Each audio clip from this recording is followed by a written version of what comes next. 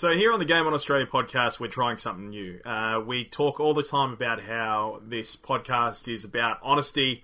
It's not about, going to the suppliers and stuff like that and saying, hey, how good's your game? Yeah, it's this good, because that's generally what you're going to get from them. That's why we need you, the Game on Australia community, to help us out here. And so every week we're going to be picking somebody different, and getting them to tell us their honest opinion about whether it be a new game or an old game, something classic or retro or whatnot. Today, our very first one, I'd like to introduce Nick Holland. Welcome to Game on Australia. Thank you. First time caller, long time listener. It's beautiful. Thank you so much, mate. It's a beautiful thing. So, dude, we wanted to get you because we know that you're a mad keen Destiny player, from Yes. Destiny Vanilla right through to the DLCs in the original, and then Destiny 2's out, the open beta. We ourselves haven't had a chance to touch it, but you yourself have. You've downloaded the open beta, haven't you?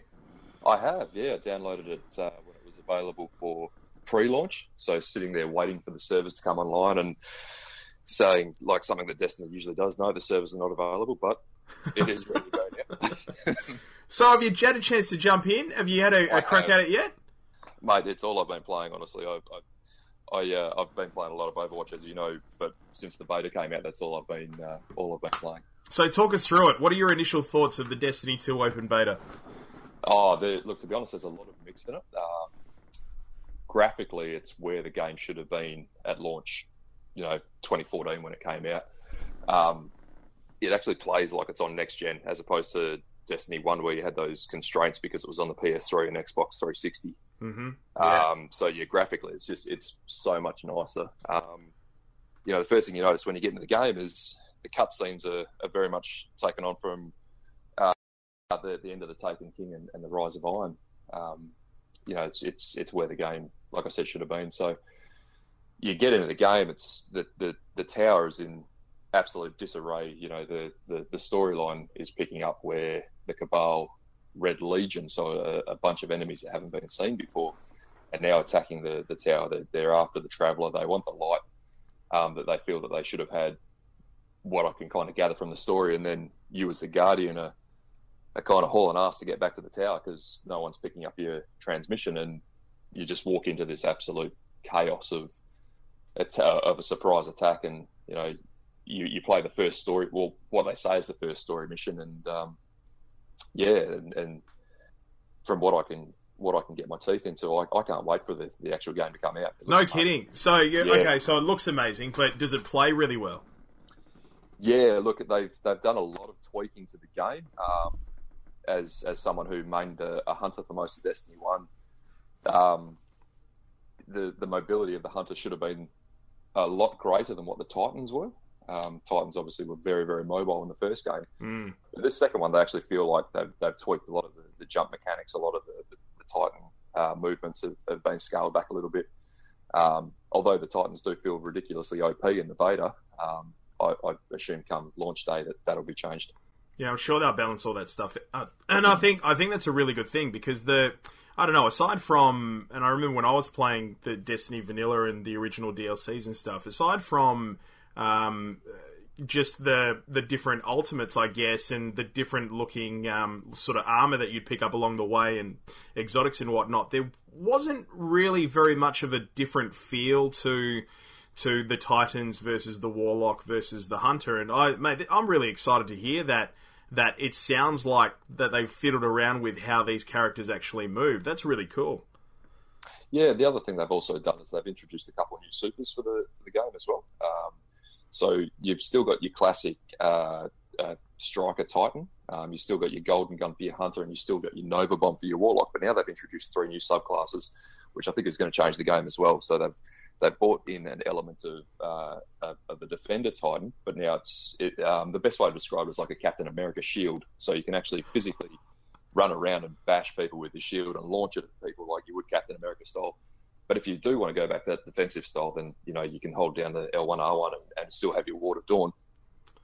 Hunter-wise, they've brought in what the Destiny community is called the Pole Dancer, but it's actually called the Arc Strider, which is kind of going to replace the Arc Blade, but it's more or less like someone described it like a Jedi Knight sort of thing. You got this giant pole of electricity and just go around comboing close combat sort of thing with the enemy, and then the Warlock has got a Dawnblade, which is a fire one, which is basically like the Titan hammers from Destiny 1, but except you're in the air launching swords at people. So, yeah, it's pretty cool. That sounds awesome. We were very excited about the launching of more storyline and stuff like that.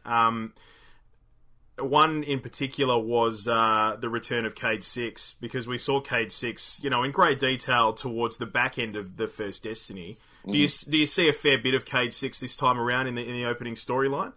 Oh, look, there's no doubt about it. In my opinion, he's the NPC that actually shines in the game. He's the first one you encounter, and all of a sudden he's talking to you. He's opened up this story. He's talking to you. He's like, "Oh, just give me 2 seconds," and launches his golden gun and kills these 3 Cabal. And he's like, "Look, Zavala's trying to do all this, but I'm going to go find out what's going on here." So, and then disappears. And then later in the game, when the main enemy, Gaul, or Gary as everyone calls him, from Gary, he's a Raven. If you haven't seen that one, check that out. Of when Zavala and Cayde are talking to certain people, it's a classic. But then later in the game, when you realise that Gaul is actually stealing the light, you hear the communication from Cayde going, "Yeah, look, things aren't quite right. My golden gun seems to be disappearing a lot." And then it gets into that whole aspect of what is actually going on. And like I said, that's what's really getting me excited about the launch of D2. So you've played through campaign mode, and that sounds pretty good. Have you had a chance to play into multiplayer yet? Yes, I have. So the multiplayer gives you 2 options. You have it's funny because traditionally, like you probably remember from back in the day, it's got your old Control, your Mayhem, your things like that. But they've introduced, much like Overwatch, quick play and competitive. So the quick play is Control in the beta, and the competitive is a Counter-Strike style search and destroy. Sorry.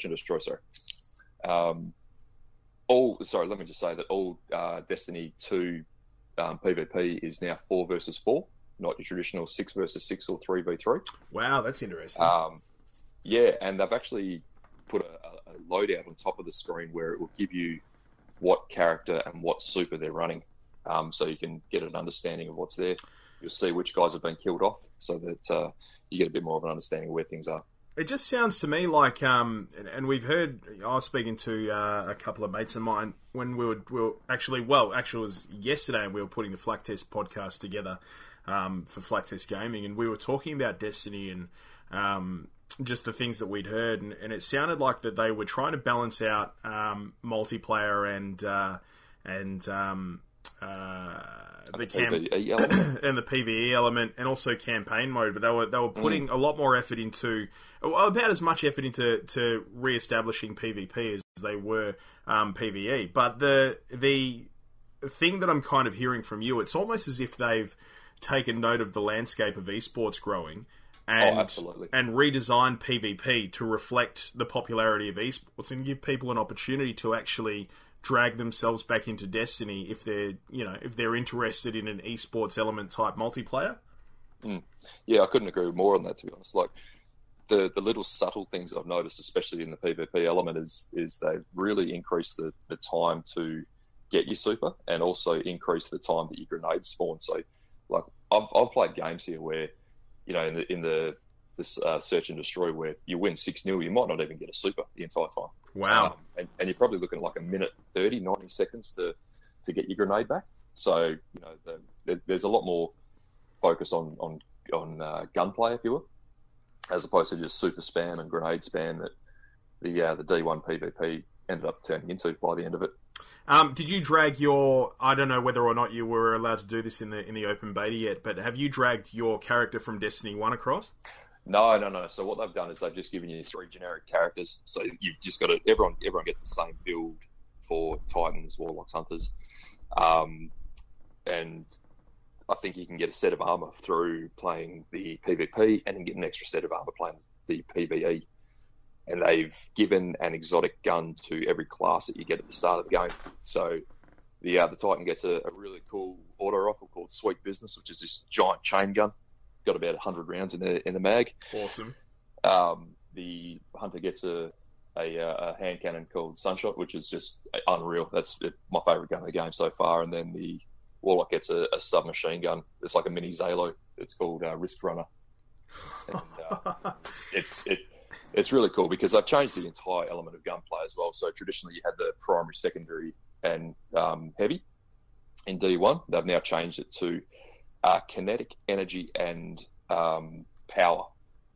So if you want, you can run 2 auto rifles and a sniper rifle because they've moved snipers, fusions, shotguns into the area that would have your rocket launchers and your they've introduced grenade launchers. Yeah.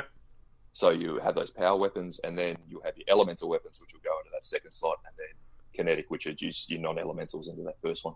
Unreal. Along with Destiny 2, there's going to be a new social space. Do you get a chance to actually have a walk around the farm yet?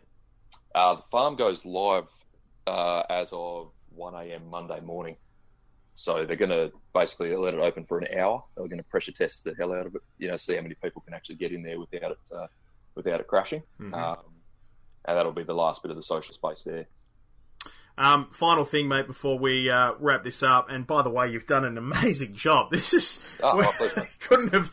I was spoken about the strike. The strike is. I meant to say that. I do apologise, but the strike actually feels like a mini raid in itself. And to be honest, it's the best strike that I've played, whether it's Destiny 1 or Destiny 2, and it really sets the bar as to where it should be. Wow, so hang on a sec. So you get an opportunity to play a campaign mode, you get an opportunity to play PvP, and then you get an opportunity to play a strike as well.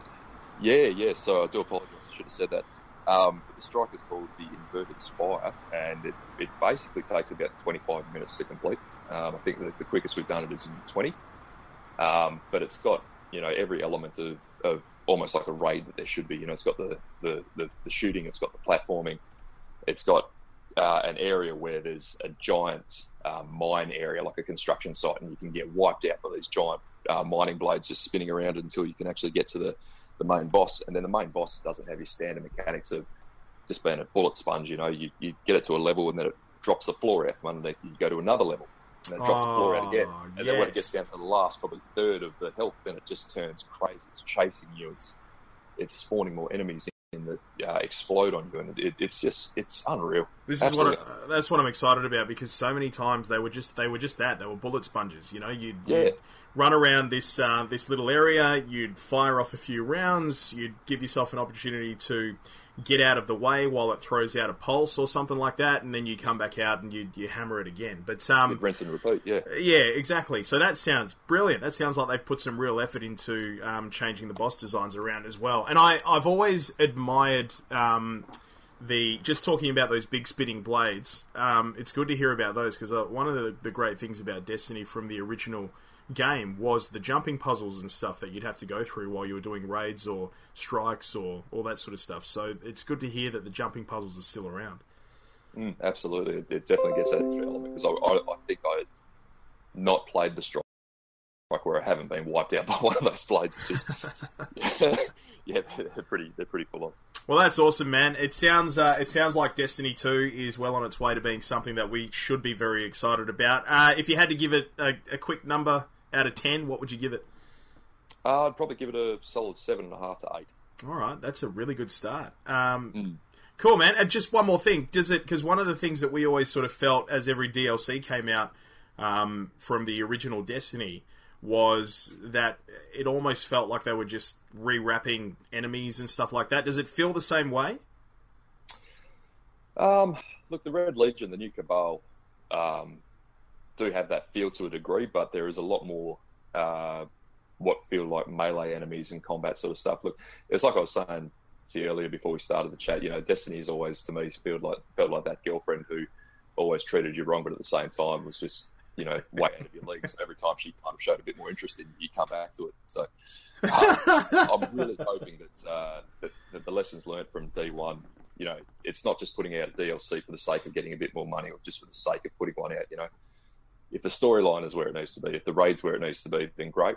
Let's get some more stuff going, but make sure that it's actually worth the money that we're spending on it.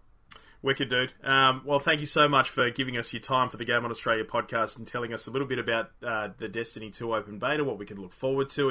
It's our average gamer review. It's the stuff that we're after on Game On, and just about being honest about video games and stuff like that. So thanks a lot, Nick Holland. Appreciate your time, mate. My pleasure, mate. Anytime.